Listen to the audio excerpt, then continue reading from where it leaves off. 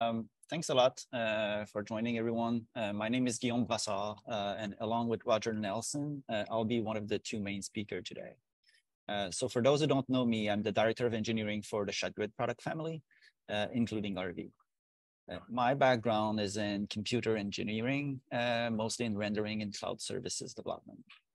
I've been with Autodesk for over 10 years now, and I joined the ShotGrid team right at acquisition as a DevOps engineer, where I led the infrastructure team through its cloud transition. For the last couple of years, I've been building and leading multiple engineering teams. I'm also part of the ASWF Open Review Initiative Technical Steering Committee. Roger. Hi, everyone. As Guillaume said, I'm Roger Nelson. I'm a senior developer working on the ShotGrid review team, which includes both RV, OpenRV, and everything else that's related to reviews. I've been working on ShotGrid for the last 6 years or so, but I've been at Autodesk for 18 years total, with most of that time working on Flame prior to working on ShotGrid. As you can see on the slide, in addition to being on the technical steering committee for OpenRV, I'm also part of the TSC for Open Timeline IO, which is another ASWF project that we use quite a bit on the review team. This presentation will also feature some community demos featuring two guest speakers, Chris Vieno from Movie Lab and Kotalengo Lian from Sony Picture Imageworks.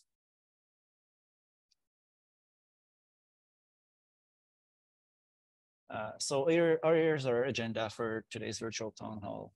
We will start by quickly covering what is OpenRV, how it came to be, and we will share some of the motivations behind the decision to open source RV and the approach we took to achieve that goal.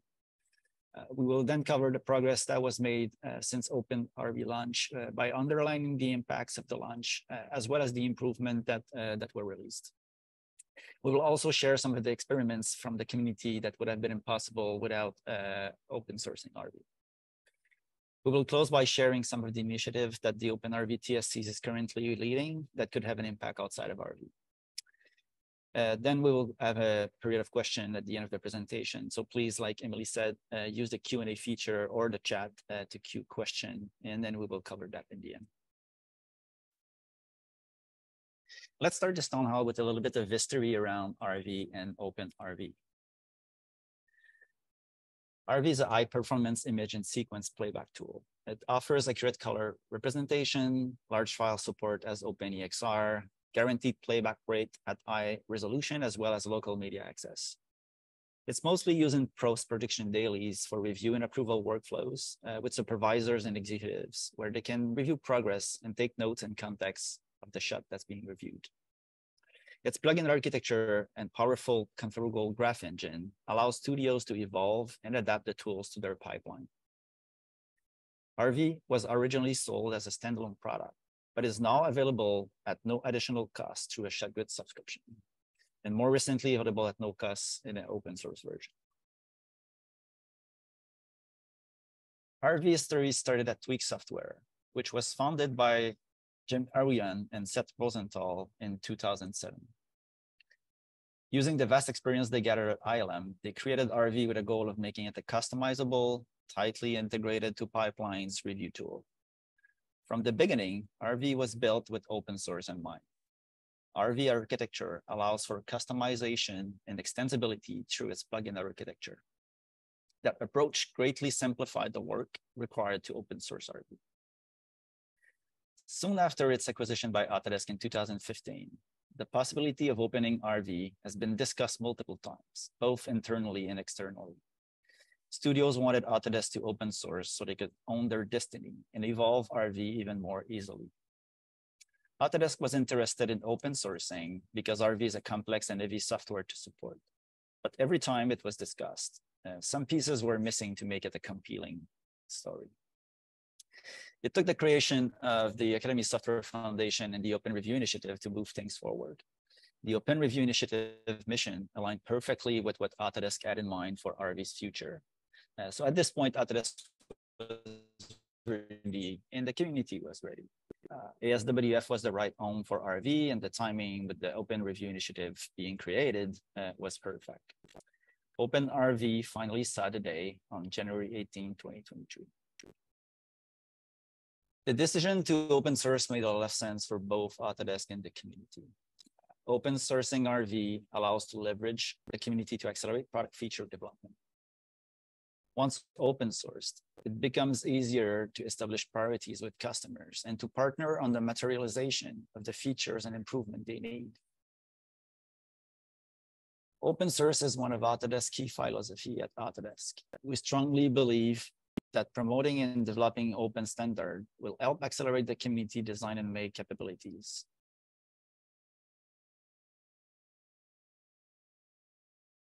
The strategy on which we executed to open source RV was simple.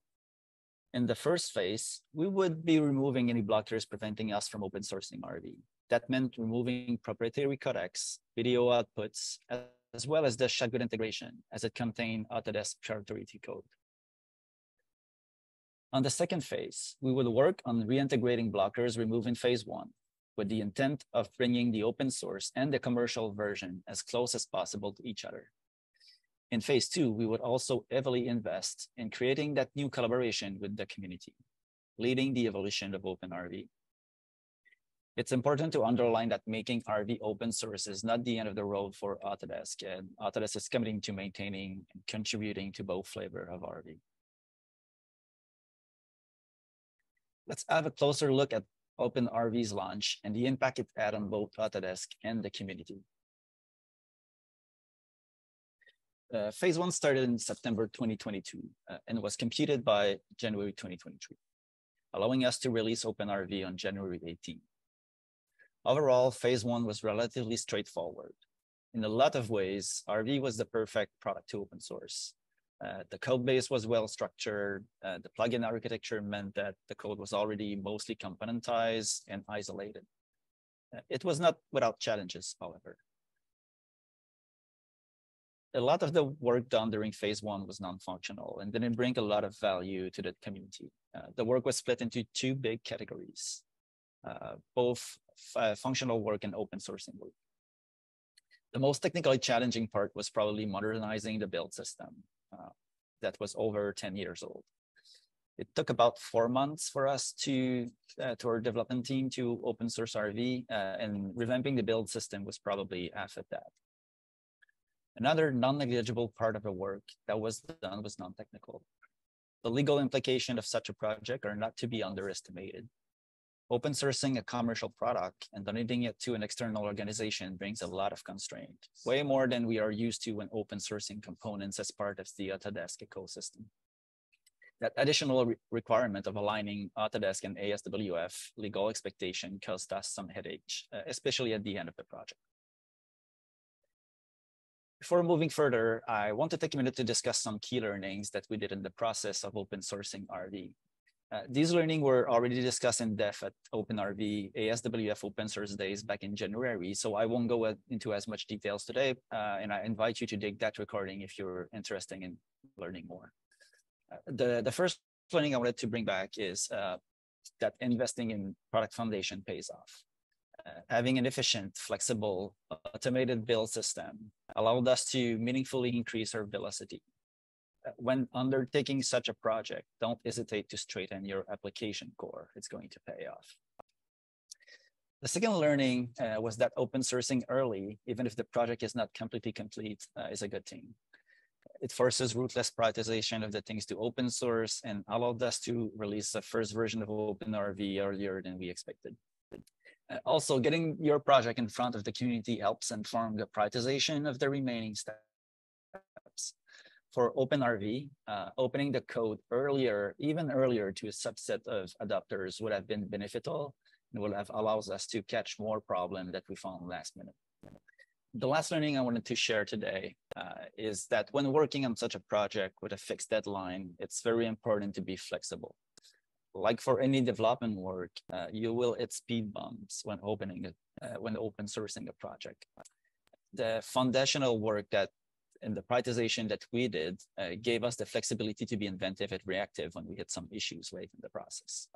An example of that flexibility is that there are many ways we extracted non-open source friendly component from the OpenRV code base.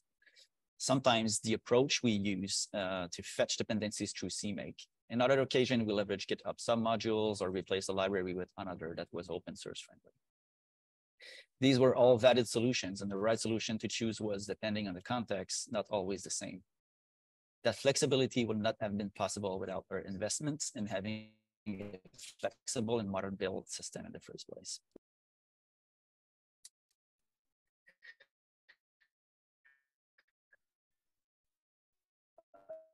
Overall, the release was well received and had an immediate impact. In the last 6 months, over 600 unique visitors and more than 100 unique contributors. More than 100 pull requests have been submitted, and around 60 issues were open. Of these issues, 49 issues were closed.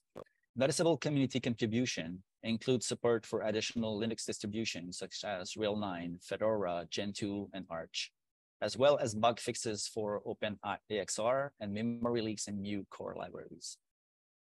It's worth noting that the impact of OpenRV went well beyond OpenRV itself. With the permanency of RV guaranteed now that the code is in the hands of the community, we notice more activity on the commercial version of RV. New releases are being adopted more rapidly, and we've seen the level of engagement with RV customers significantly increase. We also seen the community run different type of experiments with RV, updating the scans, building proof of concept for their studios. Let's have a look at some of these projects. First demo is from Chris Viano, who worked on a proof of concept, leveraging OpenRV to test some ideas from the Movie Labs 2030 vision. Chris, you're up. Hey everybody, can you hear me and see me? Yep, perfect.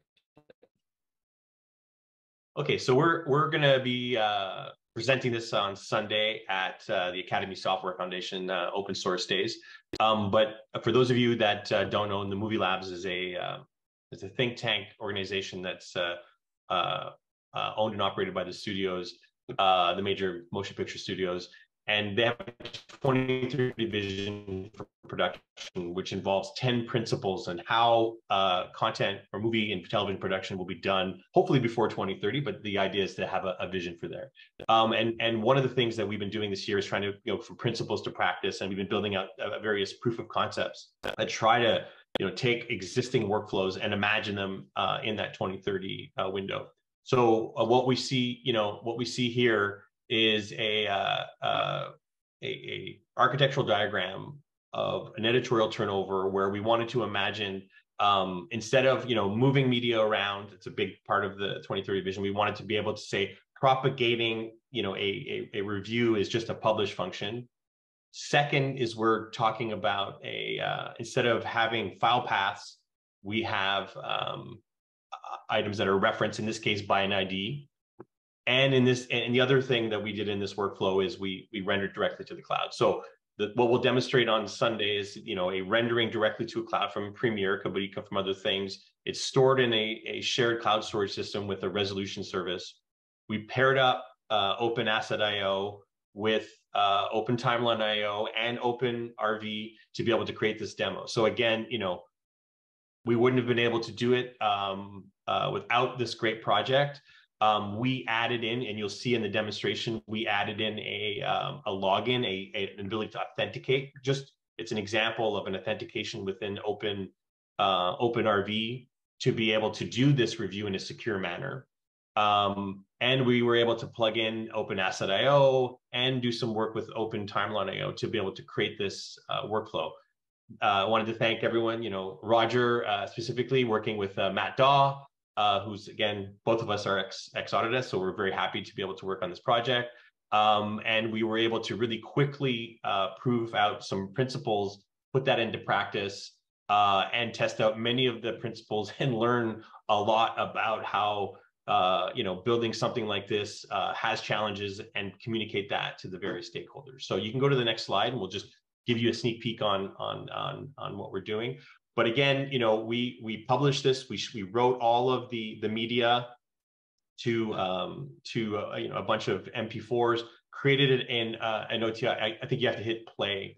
Maybe if you, yeah, there we go. Okay, so what we added, that's the part where we added this Movie Labs login, it logs into a portal. Again, we're trying to show that when we do these workflows, if everything's on the cloud, where we want to be able to authenticate. So in this case, we authenticated with a given user. You want to be able to show things like multi-factor authentication. What we'll show on Sunday is a separate system which allows us to create the policy that the VFX review person, they actually have access to be able to review the given code. So in here, after the login, I get access to this portal. Again, this could be ShotGrid in the future, or all sorts of different applications.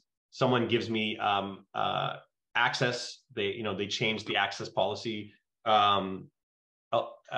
Seems to be going slow for a second there, but it should pick up. Okay, it's playing again. Okay, so they now in that review, someone is now given access to review the timeline. Did it start over? Okay, no, there it is. Okay, so now we have these two tasks. These then, if I hit the review, that's allowing OpenRV to be able to check to see if it has access to open the Open Timeline IO. Once that's done, it loads the OTIO. The OTIO contains a series of IDs. Those IDs are passed to Open Asset IO. Open Asset IO helps us turn those IDs into URIs. We then check to see if the person has access to loading those MP4s. The MP4s are streamed over the cloud so that we're not moving the media to do the review. And then I get to use the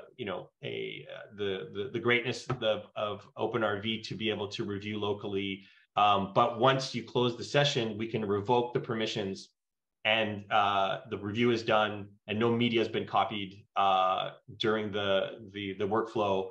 And we were able to basically control who had access to what. So again, I wanted to thank Roger and Guillaume and others, and Alain, to helping us build this. This is a really great opportunity for us to show some of the principles in practice next on this Sunday, and it wouldn't have been possible without having this project. Awesome. Thanks for that, Chris. And Chris will be available at the end in the Q&A section if you have any question for him. And I'll also be at the BOFs next week as well. So if anyone wants to ask us questions live, or we'll bring all the stuff to a demo. Great, thanks a lot, Chris. Our next demo is from Contardo Leon, who with his team at Sony Picture Interactive ran scanning experiments with OpenRV. Contardo kindly providing us with a recording of his experiment, and will also be available at the end for question by Chris. Hello, my name is Contardo Leon. I'm a software architect at Sony Pictures ImageWorks. I would like to show a prototype of movie player that we built with OpenRV with a custom UI. This application uses OpenRV as a playback engine, where using UI elements written in Python, controlled in a separate process. Using this prototype, you can play and scrub media, use simple annotation tools to scribble and erase, write text on the screen, perform undo, redo operations, do simple color corrections, etc. It even has a custom color filter that lets people choose their own colors. This is a prototype of a simple movie player, but what makes it interesting is it's actually two applications running as one. In other words, all the playback and core operations are done by the OpenRV engine, and all the UI elements are controlled by the external process running in parallel. But by some engineering magic, it is presented as a single application to the user. But why? Why would we take a full-fledged application like OpenRV, strip away all its UI, and build something completely new on our own? There are many reasons, but few among them are: one, it provides us the ultimate flexibility in building a custom UI on top of OpenRV. For ImageWorks, this means we can implement the familiar UI that our users expect on top of playback engines such as OpenRV. Number two, bring the best features of OpenRV while not giving up on all the workflows, plugins, and custom development we have done over the years. Number three, multi-process architecture provides a steady playback. In other words, plugin can be very powerful and perform demanding tasks while not affecting the playback performance. Currently, this is an experiment we are taking to see if we can use this approach to build the next generation of CPU. We share the details of our progress at the ORI meetings. Please join to provide feedback or collaborate with us on these efforts. Thank you. Thanks a lot, Katarango. Very interesting demo. I've seen other studios doing similar things with RV, making RV almost unrecognizable to usual RV users' eyes. So I invite you to connect with Katarango if you have similar experiences to share. And again, thanks for your collaboration on this, Katarango. It's been very fun to collaborate with you on it.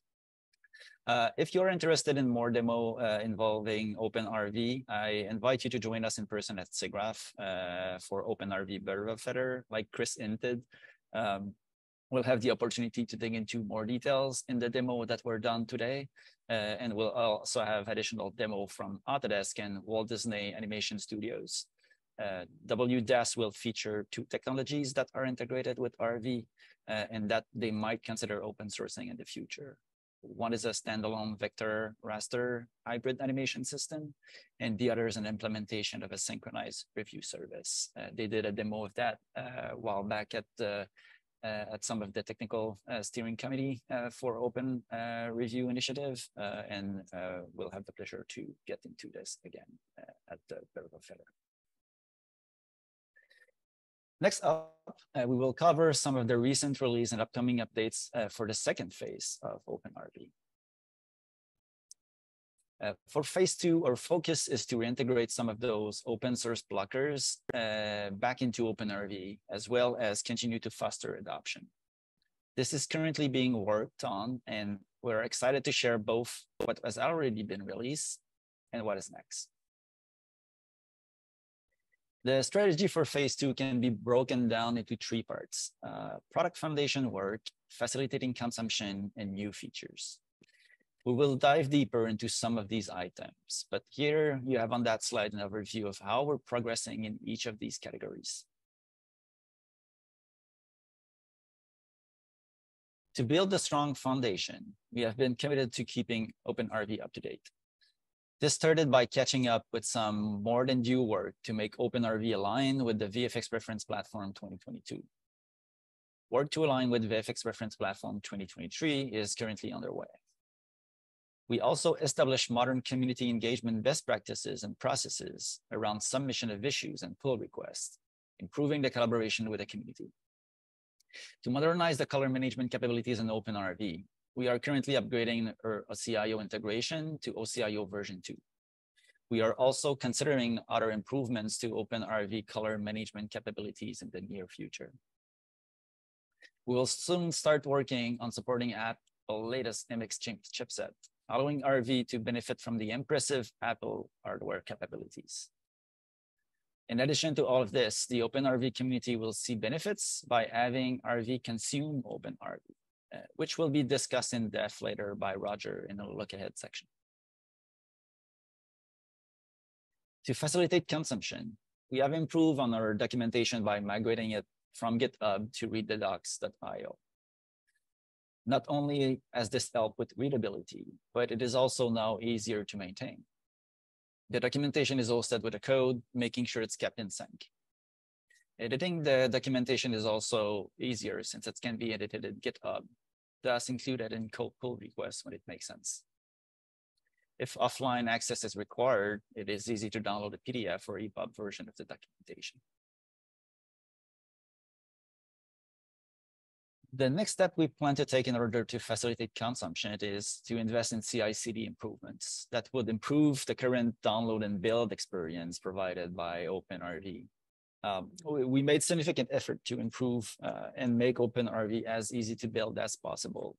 But despite all our efforts, building an RV still requires software development skills and specific knowledge. It remains a non-trivial endeavor. Even if built successfully, further distribution of the binaries built inside studios remains complex. So the OpenRV TSC is committing to drive discussion with the ASWF community about binary distribution. We will also engage actively with ASWF Continuous Integration Working Group to leverage their expertise on community-driven project build management and infrastructure, and we're hoping to have some stuff to announce in the upcoming months. On the feature side, we are focusing on adding ShedGrid integration to OpenRV.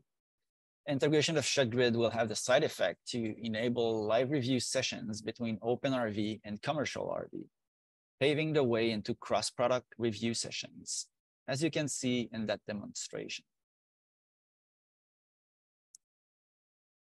So here you can see that we are running both versions of RV, open source and commercial side by side.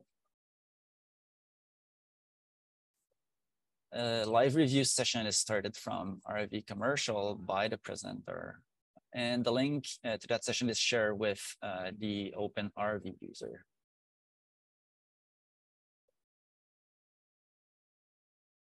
The presenter can then start a playback session where the timeline, notes, and annotation are displayed in sync.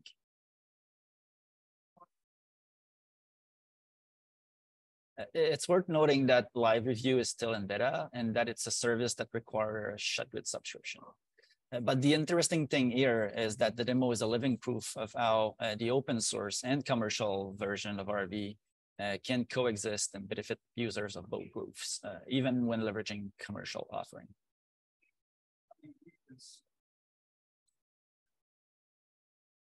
Here is a more encompassing view of the current OpenRV roadmap, with a more detailed look at our short and long-term priorities.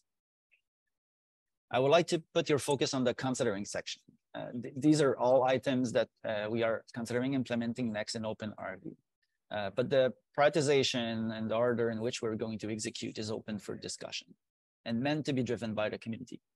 So if you would like to have an influence on what next is going to see the day in OpenRV, we encourage you to join the OpenRV TSC to let us know your thoughts. For the last portion of the town hall, let me invite to the virtual stage Roger Nelson, who will talk in more details to some of the other things involving OpenRV we are currently working on. Thanks, Guillaume. So the first thing that I wanted to talk about is that starting with the next commercial release of RV, it will now be built on top of OpenRV. To do this, we're using OpenRV as a submodule of RV, and we're adding code on top of that. For example, packages and codecs that have commercially licensed code in them. Or we're modifying the code using CMake options. If you've been following the GitHub activity, you've probably seen me there parameterizing things into CMake variables. And the point of this is so we can change things like the application name or the copyright dates or whatever the case may be that differ between RV and OpenRV. And then we can just change it that way so we don't have to maintain two separate forks of RV. We believe this is good for developers, us developers internally, because we have no need to manually sync changes to decide what to take from one version and the other. And best of all, we don't have any conflicts to resolve. I'm sure those of you that are developers know the pain of trying to maintain two separate code bases as they diverge. And then you end up with never-ending conflicts or commits where you only want to take part of the commit and then not the whole thing. And it just becomes a really big pain to maintain as time goes on. So right from the get-go, we wanted to avoid that. So we decided that OpenRV would be the foundation for RV. We also believe this is good for OpenRV users. Features and bug fixes can be downloaded as soon as they're available. There's no need to wait for the next release to come out if it's something you've been waiting for. And not only that, OpenRV users can participate in the development process too, if they so wish, because everything is done out in the open in the OpenRV repo. So you don't necessarily have to commit code to participate either. You can participate in the development discussions or give input or anything else you wish to do as well. We also believe it's good for the commercial RV users because anything that's added into OpenRV will automatically be inherited by RV. So anything that's added by the community becomes available to commercial users as well. Next up, we have the video output API, which is something that we're working on.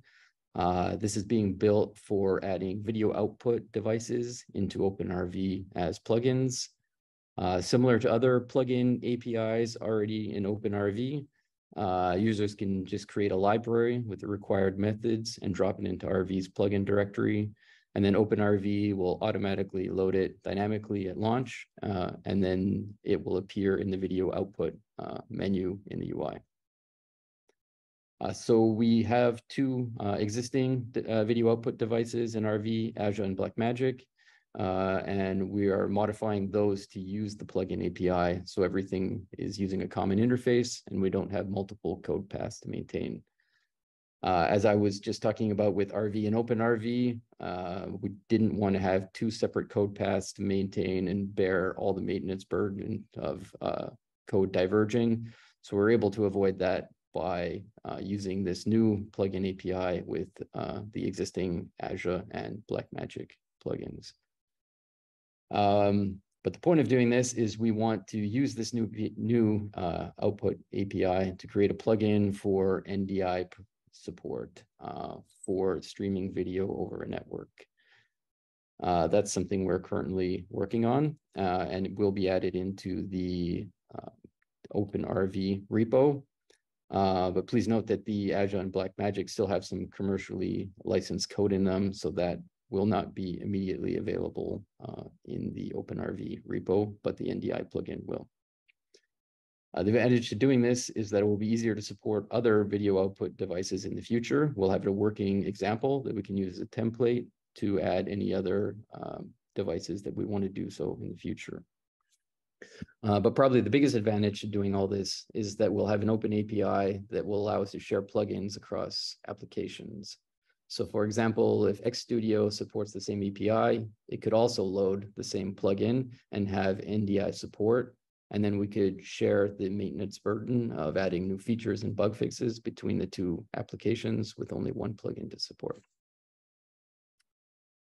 Next up, we have a little video. It has no audio, so I'll explain what's going on. And thanks to Bernard Leberge for making this video for us. So here you can see the NDI output mode that's available once you have the plugin. And there's NDI's website. They describe it as a way to stream live video over networks for live review. And there you can see the developer, the SDK developer kit that you can download. It's pretty simple. It just contains a few headers, a few binaries. The contents are listed there, and that's available to download from the website, the NewTek website, who's the manufacturer. There you can see the code. It's just very simple, two files that conform to the new plugin architecture. And once you have those, you can go into the preference menu in RV, and NDI will become available as an output module. So we'll select presentation mode, so we can use NDI in presentation mode. And first, you'll see it playing locally here on a laptop with RV installed on it. It's a Mac laptop. And there you see the clip playing locally. And now we will zoom out and we'll enable presentation mode and start playing it. And you'll be able to see soon there, there's the Mac laptop that it's playing on. And there's the router, and it's playing on this Windows machine over here through an Ethernet cable. You can see there's no internet on this machine. It's strictly the local network. And this is the NDI monitor, which is a tool provided by NDI. There we'll select the Mac machine and the application RV on it. And there we can see the video being broadcast to the Windows machine from the Mac machine over the network. There it is playing on the Mac in RV. And there's the output on the Windows machine.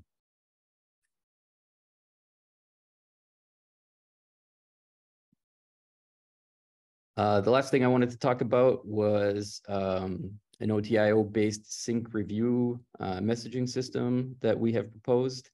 The idea is to make an application agnostic, so reviews can be synced across any application, desktop or web, that has implemented support for the messaging system.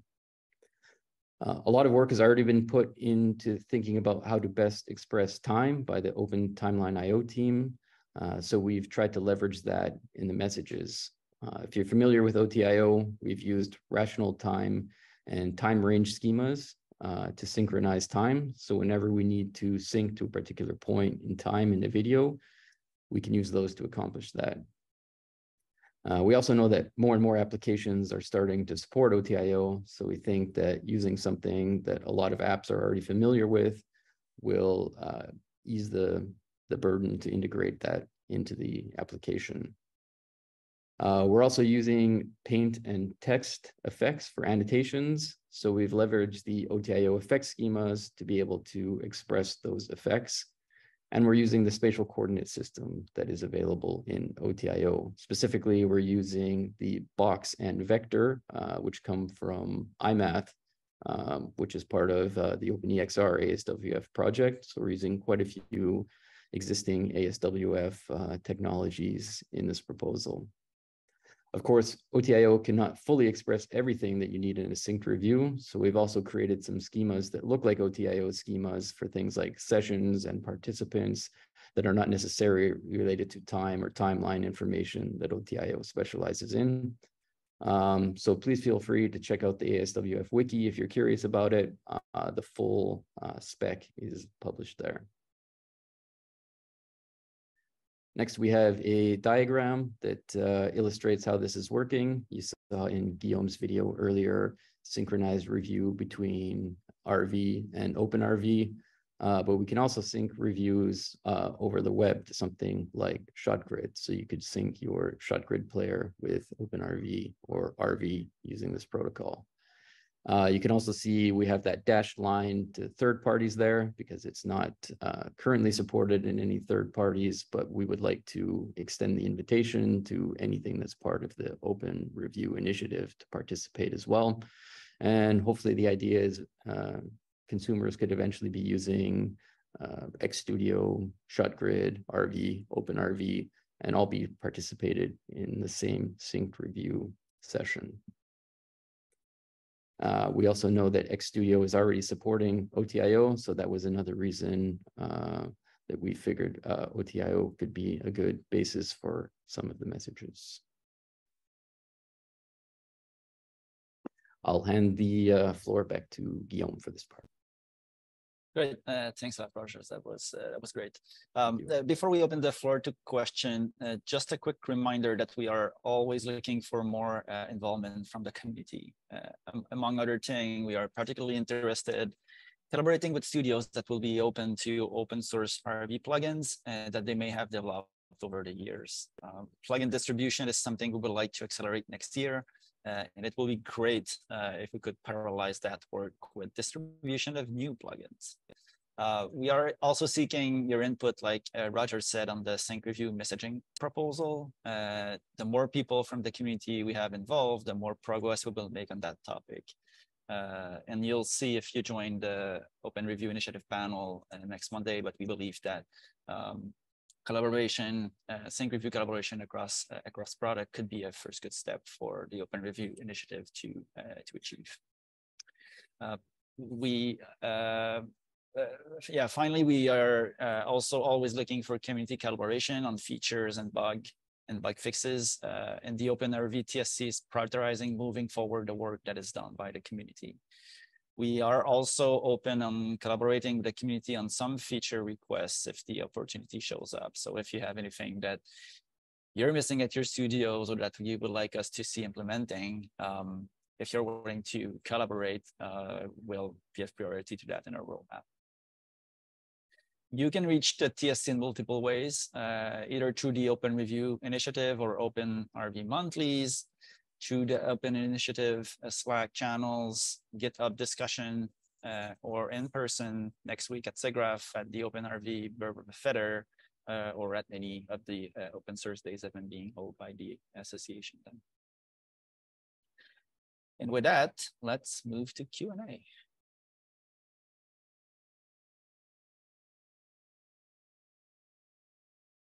I'll stop sharing my screen so it's more convivial. But yeah, we're open for question either on the roadmap, either on what was presented today. We also have like we said, Catalango and Chris here. So again, let me re-extend the invite for those of you who are around the SIGGRAPH, join one of the session. If you see me in the corridor or something, don't hesitate to grab me for a discussion. Let's have coffee or a beer and let's discuss anything you would like to discuss. So again, thanks a lot for attending. I hope you appreciated the content and see you at the next monthly TSC or at SIGGRAPH in person.